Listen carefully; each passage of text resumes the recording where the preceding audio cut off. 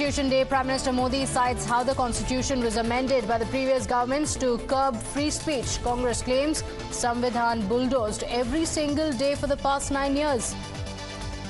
Battle for Telangana heats up after Rahul Gandhi claims that Owaisi and KCR are both Modi's friends. AIMM chief claims Rahul Gandhi's do pyar are Italy and Modi. KTR hits back at Rahul Gandhi's charge, says Rahul must focus on own seat and state, says regional satraps challenging BJP and Congress, failing to fight the BJP in polls. Owaisi also takes on Yogi Adityanath, says their dream to rename Hyderabad will never be realized after the UP CM pitches for renaming the city to Bhagyanagar.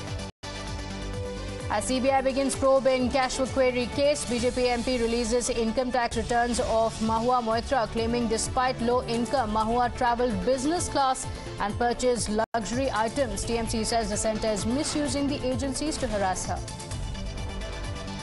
Big update in Uttarkashi tunnel rescue operation. Vertical drilling begins to save 41 trapped workers. Army soldiers to assist in manual digging. And India marks the 15th anniversary of the gruesome 26/11 attacks. Prime Minister pays tribute to brave hearts who died fighting terror. Tributes for victims pour in from across the country.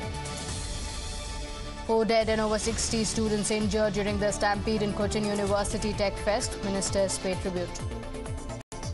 Hamas releases 18 hostages on day 3 of the ongoing Hamas-Israel ceasefire, releasing hostages taken to hospital for medical checkups.